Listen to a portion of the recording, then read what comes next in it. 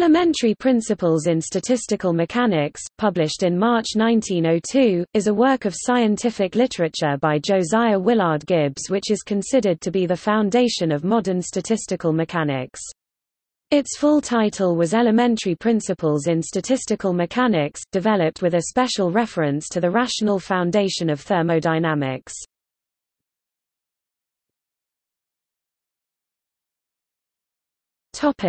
Overview. In this book, Gibbs carefully showed how the laws of thermodynamics would arise exactly from a generic classical mechanical system, if one allowed for a certain natural uncertainty about the state of that system. The themes of thermodynamic connections to statistical mechanics had been explored in the preceding decades, with Clausius, Maxwell, and Boltzmann together writing thousands of pages on this topic. One of Gibbs' aims in writing the book was to distill these results into a cohesive and simple picture. Gibbs wrote in 1892 to his colleague Lord Rayleigh, "Just now I am trying to get ready for publication something on thermodynamics from the a priori point of view, or rather on statistical mechanics. I do not know that I shall have anything particularly new in substance, but shall be contented if I can so choose my standpoint, as seems to me possible, as to get a simpler view of the subject." He had been working on this topic for some time, at least as early as 1884 when he produced a paper, now lost except for its abstract, on the topic of statistical mechanics. Gibbs' book simplified statistical mechanics into a treatise of 207 pages. At the same time, Gibbs fully generalized and expanded statistical mechanics into the form in which it is known today.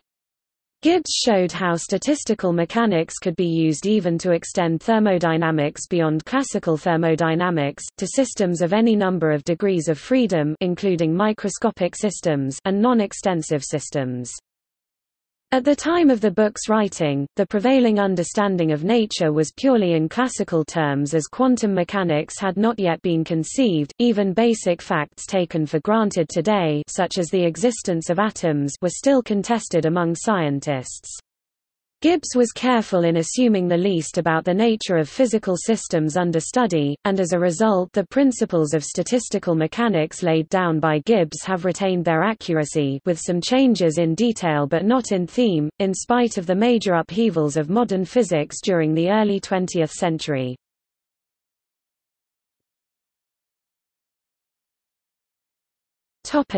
Content. V. Coumarin wrote the following comment regarding elementary principles in statistical mechanics.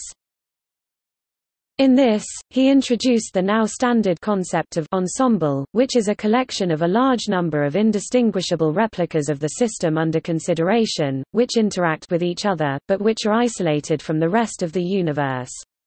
The replicas could be in different microscopic states, as determined by the positions and momenta of the constituent molecules, for example, but the macroscopic state determined by the pressure, temperature and/or other thermodynamic variables are identical.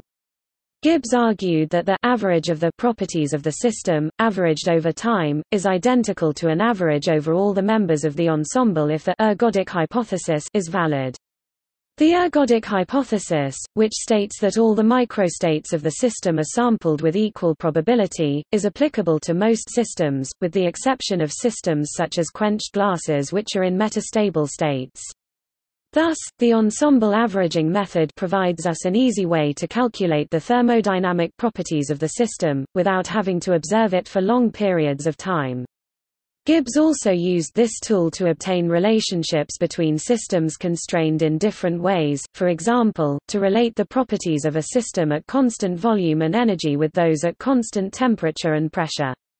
Even today, the concept of ensemble is widely used for sampling in computer simulations of the thermodynamic properties of materials, and has subsequently found uses in other fields such as quantum theory.